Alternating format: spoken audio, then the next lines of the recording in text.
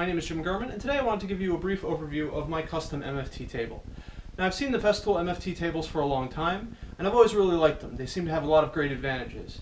However, they're extremely expensive, and one of the reasons why they're so expensive is because they're meant to be portable.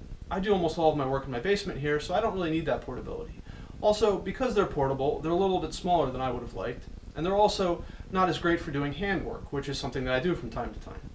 So I designed my own table here to use a lot of the features of the MFT table system, but to be a lot sturdier, a lot heavier, and a lot bigger. So what I did is I took the top from an MFT3, got the side rails from it, so that would allow me to use both clamps on the side like this, as well as the guide tracks that go across the top. And I bolt that onto some 4x4 trussel system. So I used some big lag bolts in the corners to make it nice and rigid.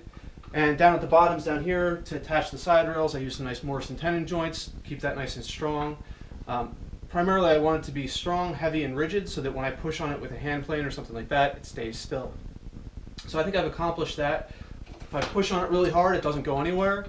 And the last thing that I wanted to do with it was to add some storage space underneath.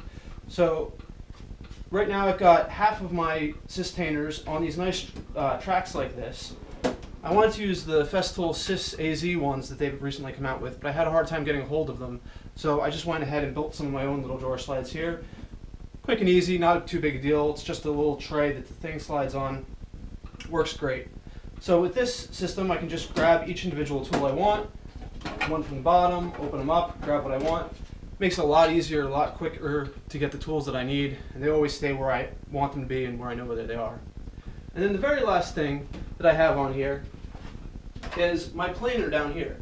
The planer's always big and heavy, always have a hard time finding a place to put it, so I built it into my table.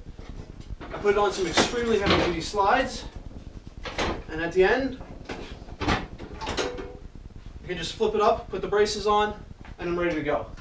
It's quick, easy, always know where it is, and the mass of the planer adds to the mass of my table, so it stays still when I want to be doing some handwork. Now, if you're wondering what's going on up here, I'd invite you to check out my other channel, Tool Manjaro, where you can see a bunch of Festool and other tool reviews. And this was actually a project where I was comparing insides of a Festool sander versus a Bosch sander. Thanks for watching.